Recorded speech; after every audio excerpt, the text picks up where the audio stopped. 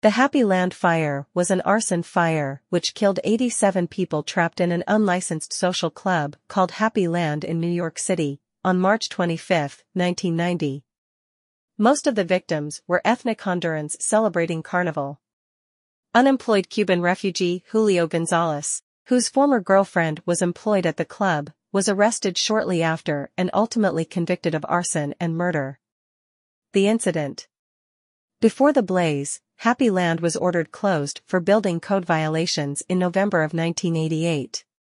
Violations included no fire exits, alarms or sprinkler system. No follow-up by the fire department was documented. That evening, Gonzalez had argued with his former girlfriend Lydia Feliciano, a coat check girl at the club. Gonzalez was ejected by the bouncer. He was heard to scream drunken threats. He returned to the establishment with a plastic container of gasoline which he spread on the only staircase into the club. The fire exits had been blocked to prevent people from entering without paying the cover charge. In the panic that ensued, a few people escaped by breaking a metal gate over one door. Gonzalez then returned home, took off his gasoline-soaked clothes, and fell asleep. He was arrested a few hours later. Once advised of his rights, he talked freely of how he caused the fire. A medical examination found him to be sane. Response. Found guilty on August 19, 1991, of 87 counts of arson and 87 counts of murder, Gonzalez was sentenced to 174 25-year sentences, to be served concurrently.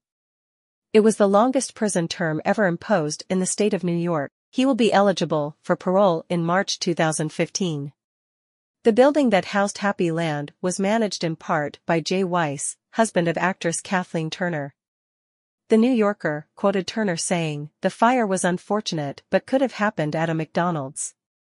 The building's owner, Alex DiLorenzo, 3D, and leaseholders Weiss and Morris Jaffe were found not criminally responsible, since they had tried to close the club and evict the tenant. The street outside the former Happy Land Social Club, which was located on the northwest corner of Southern Boulevard and East Tremont Avenue in the Bronx, has been renamed the Plaza of the 87 as a means of memorializing the victims. 5 of the victims were students at nearby Theodore Roosevelt High School, which held a memorial service for the victims in April 1990.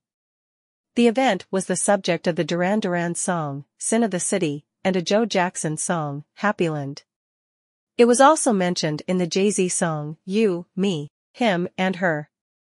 A fictionalized version of the case, where it was an arson for fire insurance scam, was featured on Law and Order.